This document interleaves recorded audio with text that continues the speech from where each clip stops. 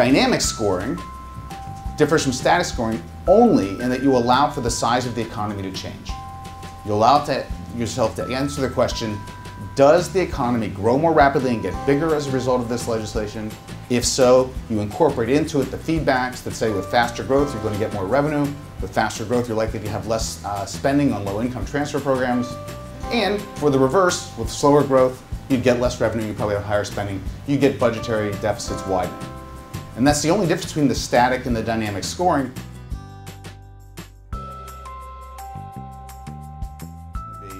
That the goal isn't to forecast. The goal is to rank proposals correctly. Those which have bigger revenues should systematically show more revenue than those that have smaller revenues, and you never want to get them out of order.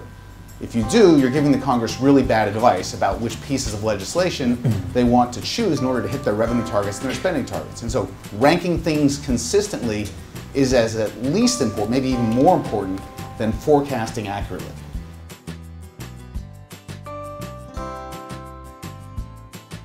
And you can see that it's important information because you can imagine two proposals that have the identical static score.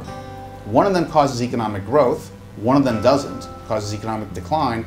They will have very different dynamic scores, and the dynamic score will convey to the policymakers the information that one proposal is good for growth, the other is not, although they are otherwise identical from a budgetary point of view. And that's information that's valuable to the process.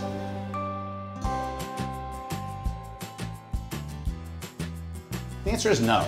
I was the CBO director when it did its first macroeconomic analysis of the president's budget in 2003. It's been going on for every year since then. Hasn't damaged the budget process at all. It's more information that's out there about the president's proposals. The Joint Committee has done dynamic scoring on occasion. As the Senator mentioned, CBO has done it for an immigration bill. There's nothing that's damaging about doing it.